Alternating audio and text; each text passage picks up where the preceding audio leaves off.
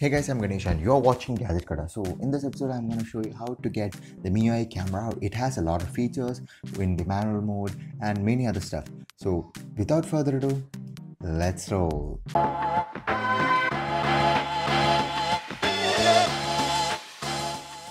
So first up, download and install the Miui Camera app from the link given in the description below, and then I'll show you the features. Now in the manual mode, you have the manual white balance where you can have all the features as in the normal one. Along with that, you have a manual white balance wherein you can choose the temperature in Kelvin. So you can choose a range of Kelvin.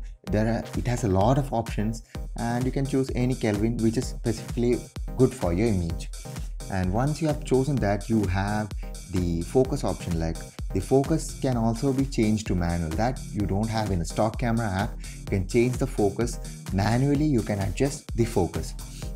Now that is a pretty cool feature, especially when you're focusing on a macro image and stuff like that. And also you have the exposure time or the shutter speed, which can be controlled manually. You have the ISO, which can be controlled manually as well. So I'll just click a picture with this exposure. Now I'll show you in action the whole thing. So I'm in manual mode now, and as you can see, the focus, or I'm gonna make it as manually control it. Now you can turn on the focus peaking, which will give you red dots which show that which portion of the image is currently in focus. It is pretty handy. It comes pretty handy when you're shooting a macro shot or any other shot. So I've turned on the peaking and then I've just clicked on after focusing correctly using the manual focus. So you can use this to create beautiful images and also create beautiful bouquets as well.